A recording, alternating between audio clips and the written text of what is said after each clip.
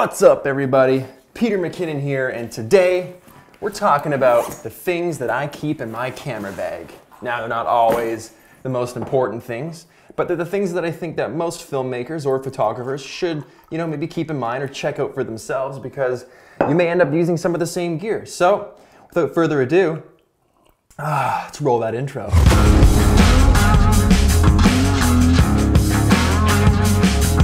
Welcome back again. Great to have you here. Nice to see you. I figured I would take a little bit of time today to go over some of the stuff that I carry in my camera bag. A few of you have been asking, been updated since I've added a few things, I've taken a few things away. I think sometimes it's important to watch these types of videos because certain gear does absolutely enable you to get certain types of shots and think different ways. So it's really interesting to me to see how different filmmakers and filmmakers that I look up to, photographers that I look up to, it's really cool to be able to see what they carry with them as tools to create the art that I'm a fan of. And I want to take a quick minute to thank our sponsor for this episode, Squarespace. If you're looking for a website, a blog, a store, somewhere to put your portfolio, these are the guys to go to. It's an all-in-one platform where everything is taken care of for you. You don't have to worry about stuff like patching, upgrading, installing, none of that. Gone are the days. Tons of beautiful, award-winning designer templates to choose from. They've got award-winning 24/7 customer service, so you're never left hanging. They make domains easy. They make the whole thing easy. If you want to make the jump, head over to squarespace.com/McKinnon, enter code McKinnon at checkout, and save 10% off your first purchase. Boom. So when it comes to gear, seeing what people carry in their camera bags can really be beneficial. Sometimes I love looking through my friends' camera bags because I see things that maybe I didn't know existed before, or I see things that I think to myself, well, what is it that you do with that? And they say, oh, well, I use this for this reason. And I'm like, oh, that is so smart. So we're gonna head over to the gear room. I'm gonna show you a few of the things that I keep in my camera bag. Honestly, I don't keep a whole lot in there. The heavier the bag is, the more jam-packed it is with just heavy and cumbersome. You're digging through stuff outside to try and find things are dropping on the floor, lens caps over. It just frustrates me. I'm frustrated right now just thinking about it. I think keeping a light, efficient kit that's tidy, clean, and has everything you need to get the job done is very important. So these are the items that I use, that I carry with me to get the job done. So this here is the Ronin M by DJI. This is what I use to stabilize my shots. Now, I just got this. This is pretty new. I've used it before, and I'm not new to 3-axis gimbals. I've used the Movi M10 and all those different types of things, but this one I specifically got just because it was a little cheaper. It was exactly what I needed to get the job done. So if you guys are looking for steady, smooth shots that aren't in slow motion, or you want to track somebody or follow somebody in a shot, this thing here is amazing. This will balance DSLRs, it'll mirrorless cameras, bigger cameras, that kind of stuff. But if you're gonna balance a camera like I'm using, which is the 1DX, you need to get the extension rods for it to balance out that center of gravity, because the camera's too tall, which means it's top heavy. So I had a hell of a time trying to balance it. But like a 5D Mark III, Mark IV, or a smaller mirrorless camera, anything like that, you're gonna have no issues balancing just about right away when you're using the Ronin M. So it comes with 2 batteries. It doesn't come with a case, which is kind of a piss off, so I'm gonna have to get something because I just don't want to throw this in my trunk and be like, peace guys, I'm out. It looks really intimidating, all these wires and different parts, and it looks really delicate, but they're pretty reliable. I have some footage of the first time I was trying to assemble it, which you can see right here. Oh, super anticlimactic.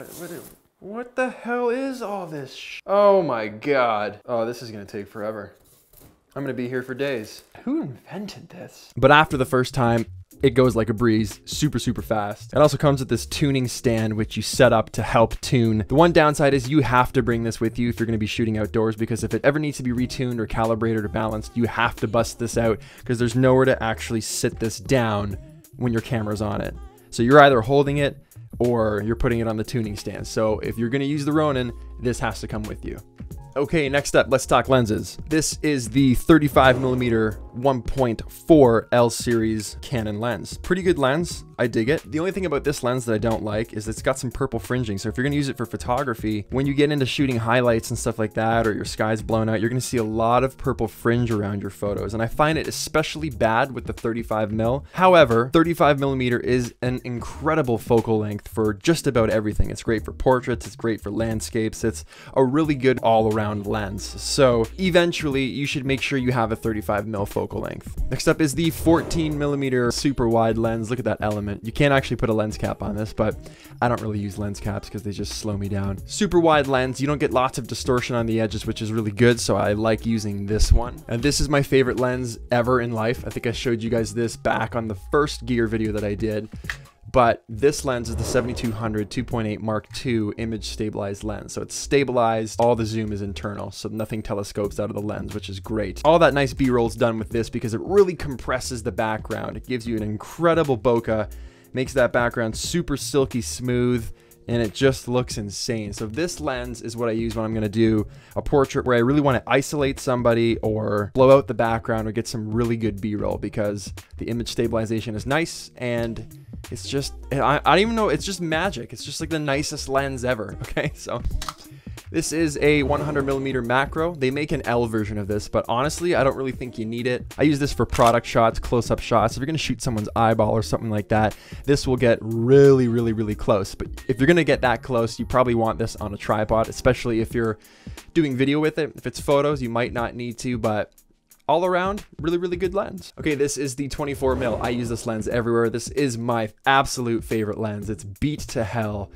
I don't use a filter on it. I barely ever use caps on it. It's been in the oceans, been hit by bullet casings. It's, honestly, it just won't die. I'm almost looking forward to it dying so I can get a new one, because I don't even have the rubber ring anymore. All the weather seal around the edge is pretty much broken. So it's had better days. However, that's a testament to say that this lens has endured everything. So it is by far my most favorite lens. The Mavic Pro. This is the drone that I use. This drone is insane. I don't even understand how this exists. It's so small, it can fit in like your hoodie pocket, your sweatshirt pocket, folds out incredibly well. The design of this is insane. I don't actually fly it with this little case on. I take that off because I just use it to protect the camera when it's in my camera bag, but that's the beauty of it. I don't need an extra backpack for this. I don't need a dedicated case for this. This just goes in my camera bag with everything else, which means I'm gonna use it more. When I had the Phantom 3 Pro, I had a huge bag for it, all kinds of accessories. Just one more thing I had to bring with me, which I didn't want to. So I've been using this a lot, having a lot of fun with this. I mean, these are so cool. I think you can even fly these indoors. You know, I've never even tried flying this indoors. I wonder if I could fly this in my office.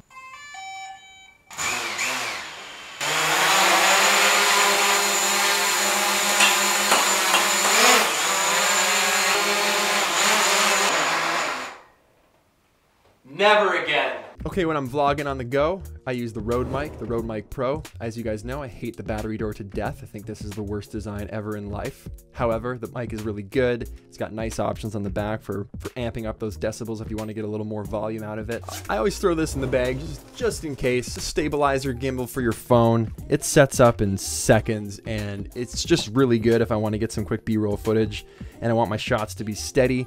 Now, I will say it doesn't work the best with the iPhone 7 Plus, I've noticed. You get a lot of jittering because I think the stabilization on this and the stabilization that's on the phone, I think they fight together. So you kind of get some kind of jitter. I'm going to do a whole video on that, to be honest, in the future with iPhone videos. So I'll probably have more to talk about then.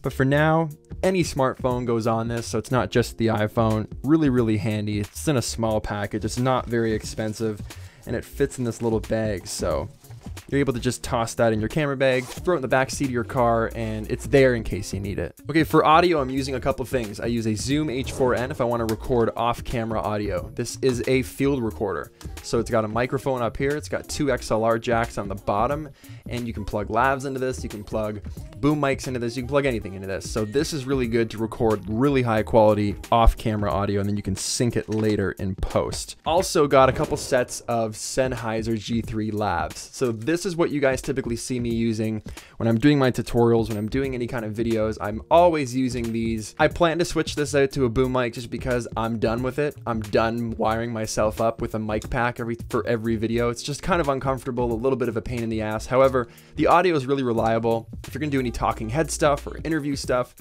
these are great. Okay, this thing I use all the time. This is a Mophie 5x portable battery charger. I think it's full. little battery indicator on the side. I bought a short USB for it, so if I ever plug my phone into it, it's not this massive cord hanging off, but this will charge your phone 5 times, or a GoPro. So this always goes in my camera bag everywhere I go because I'm always running out of battery, especially if you're using stuff like the Osmo Mobile. And I can charge my GoPros. It's got 2 ports, so I can charge them both at the same time. So this is a lifesaver. I use this all the time. And the GoPro, I keep them in this bag. I think this thing is called Casey. Clever. And inside, I have everything I need if I'm going to shoot anything with GoPros. Their little selfie stick, which you can use if you're skateboarding, snowboarding, skiing, boosted boarding, anything like that. And this also turns into a tripod, which is really, really handy.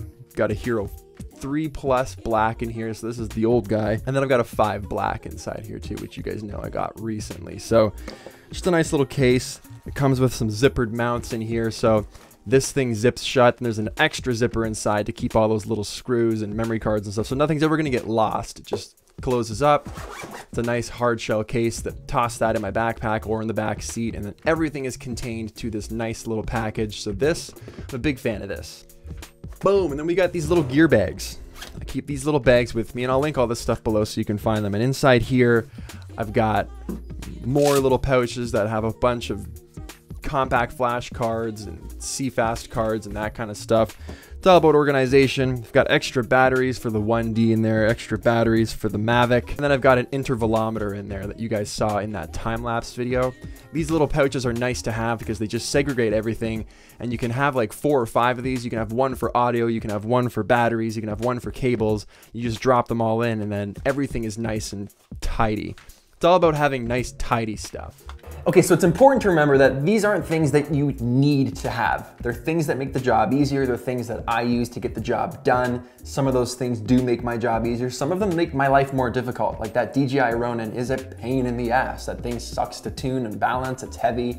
Like, how do you just carry that on an airplane? How do you carry that anywhere? It's just, you know, sometimes those things are the pains of filmmaking. Yes, it's a pain in the ass, but those things separate us from the people that aren't willing to put in the work to get the shots. I will hike with that thing. I will hike with heavy cameras and lots of lenses so that I get home and when I start editing, I'm like, oh, hell yeah, look at this shot. And I would never have got that shot if I didn't bring all that crap with me. Now, there's also the other side of that discussion, which is sometimes it's not practical to bring so much crap with you. It's heavy, your shoulders get tired, your arms get tired just carrying the stuff, which means when you actually go to shoot, you're already exhausted. So don't be discouraged if you can't afford any of this stuff, or don't be discouraged if you don't have any of this stuff. Just use it as a means to understand my process a little bit better. Okay, so that's where I'm gonna end it today. Thanks so much for watching this video.